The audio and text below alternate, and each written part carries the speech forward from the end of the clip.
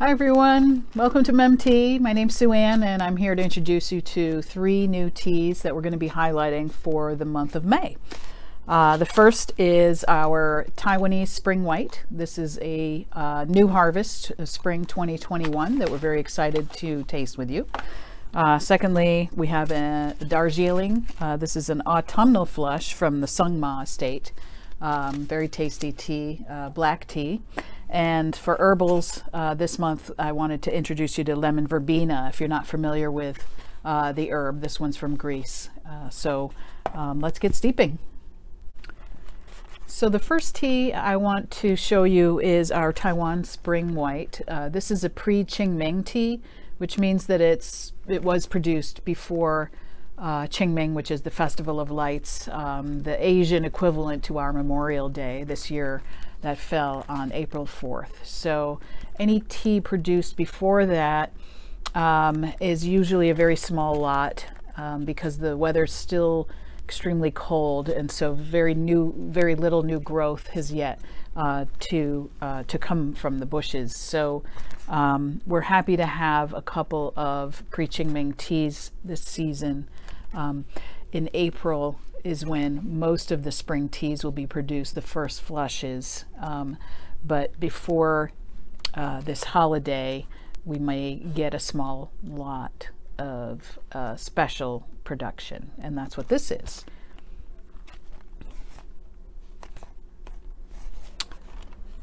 So this white tea is, as you'll see from the bag, very large leafed and very kind of lanky. So it calls for 4 heaping teaspoons per serving, but I'm just going to eyeball it here because I'm going gong fu. I'm going to make this in a gaiwan, so I don't really need to be super accurate with my my dosing. But if you wanted to try to get 4 teaspoons, you certainly could. I love brewing these large leafed teas in a gaiwan because it gives them room to kind of sprawl out and expand, and the thought of having to compact these leaves into the strainer of a teapot would be a bit of a challenge. The first thing that I did notice when I opened the bag was the aroma of the dry leaf is very strong. It's very aromatic. This really smells, it reminds me of Darjeeling a little bit. It smells like a tea factory, which is great. We love getting those vibrant spring fragrances from new teas. So when you're brewing in a gaiwan, I'm not sure if you're familiar, if you wanted to make sure that you and your guest had equal extractions, you would have to kind of spread the tea back and forth between your guests. If you were concerned about my cup, and that's really because I want my cup and your cup to be of equal strength, and if I was concerned about that, what I could do is pour the teas first into the sharing pitcher or fairness pitcher, which really kind of mixes all the tea together to make sure that it's all equal in strength, and then I would know that you and I are experiencing the same cup, which is, like I said, really fragrant, very flavorful. It is reminding me a little bit of Darjeeling because of this, the name on the bag is referring to the plant or the cultivar, which is actually an oolong cultivar, sometimes made into Oriental Beauty, which is why we're getting that kind of muscat grape aroma, which is very common with Darjeeling teas. So this tea we can steep over and over again. It's going to be a delight going forward with it. No astringency, just bright, kind of fruity, kind of herbaceous. Getting kind of a little bit of a spice, marjoram kind of flavor. So I hope you enjoy this one.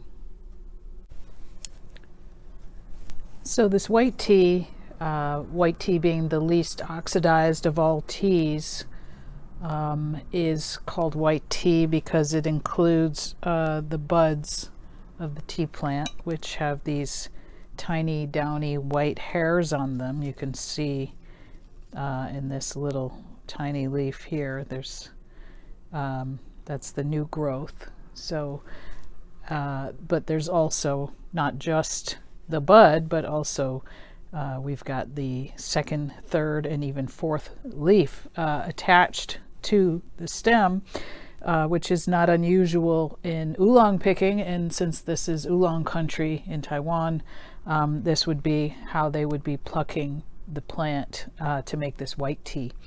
So the white tea is generally just dried in the sun, and you can see some of these leaves were dried faster than others, and the faster the leaf dries, the greener it remains. Whereas if it takes some time, these darker leaves might have been underneath some of the leaves, underneath a pile of leaves, and were allowed to oxidize a bit before becoming fully dry. You can see the serrated leaf here.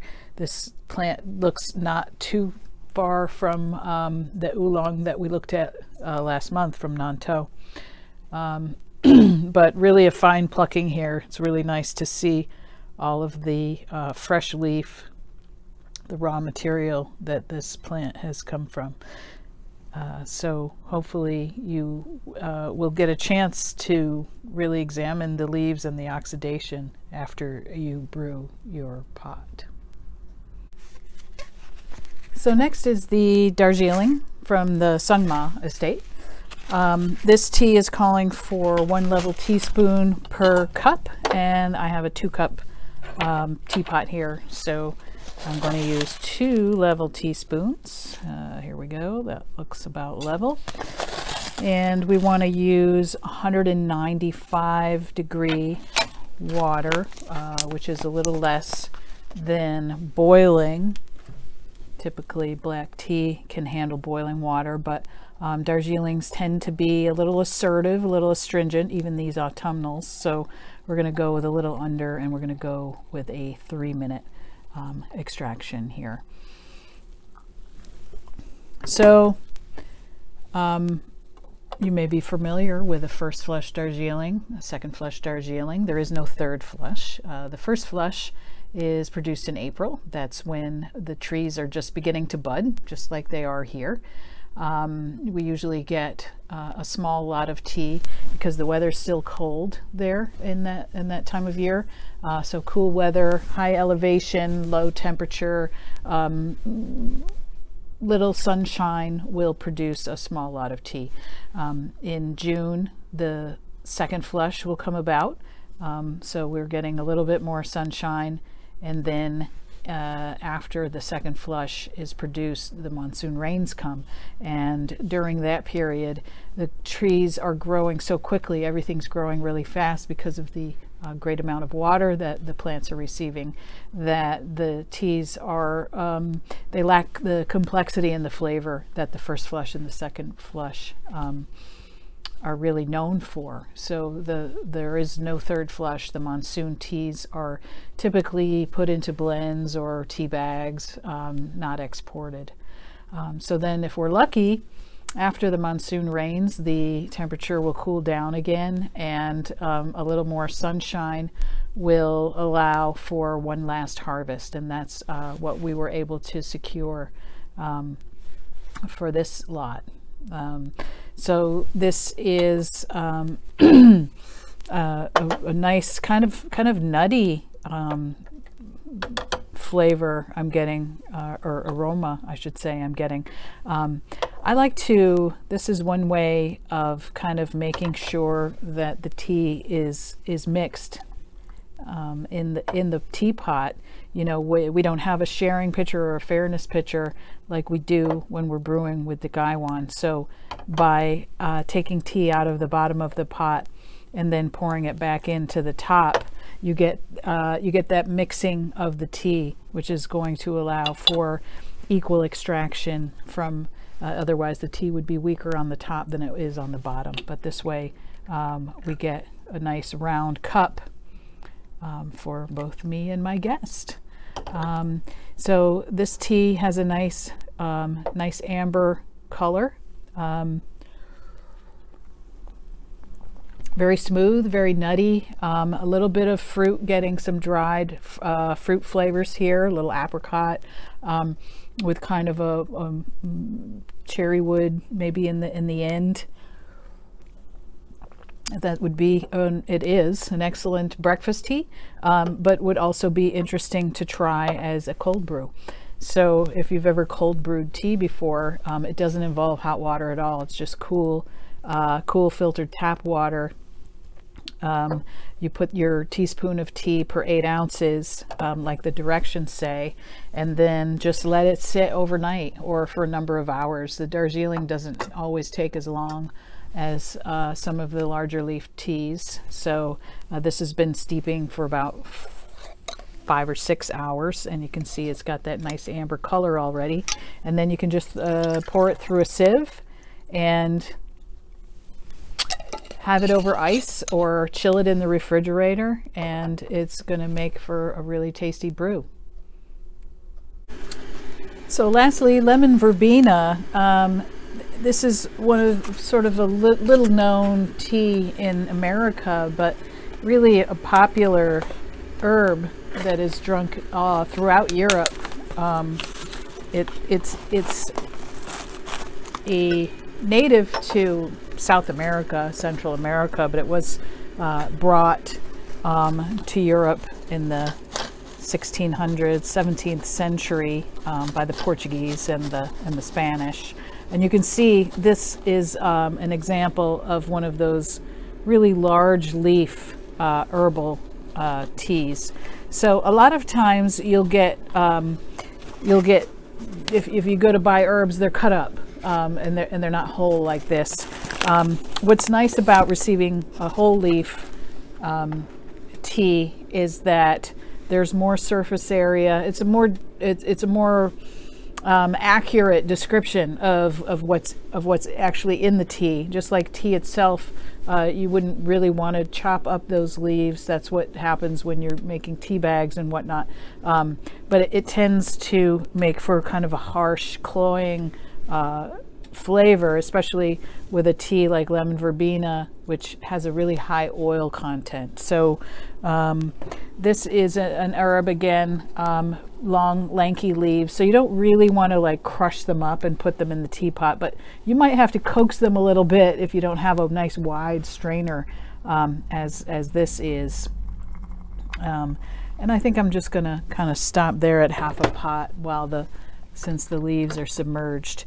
Again, this is so this is going to have a lemon flavor. You know, lemon verbena is something that we use in some of our blending sometimes.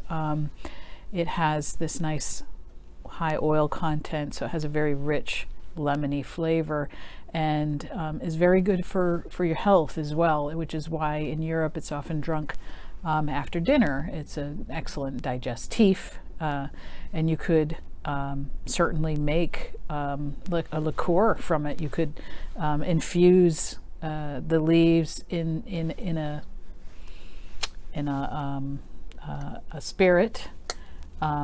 It makes it for an excellent addition to cocktails by making it into a simple syrup, and that can be done by steeping an extra strength pot of tea like I'm doing here. That's why I added less water, adding some sugar and then chilling it, and then you could also add this to a soda, to a seltzer water. It would be great to flavor seltzer with or without the sugar, really. It has a nice lemon flavor and a rich body and a nice sweetness to it. So now that we have the tea, the verbena has been steeping for some time, I'm going to just show you quickly how to make simple syrup with it. So I'm going to take about 6 ounces of the hot tea, which is brewed extra strong, and then add 3 tablespoons of sugar and dissolve it while it's hot. So this is something that you can store in your refrigerator indefinitely. It's going to be a nice addition to any kind of summer beverage that you want to enjoy. Anything in lieu of lemon, really. It's going to have nice lemony flavor and of course the sweetness of the sugar, which will make it a nice addition to a cocktail, or in this case right now I still have some of my Darjeeling cold brew, so I poured some of that over ice, which is of course very tasty on its own, but adding a couple of tablespoons of lemon verbena simple syrup is going to turn it into a special summer treat. So hopefully you can fool around with these teas, experiment, make some new recipes of your own and share them on social media. We'll be sure to love them. So for now, until next time, bon appetit.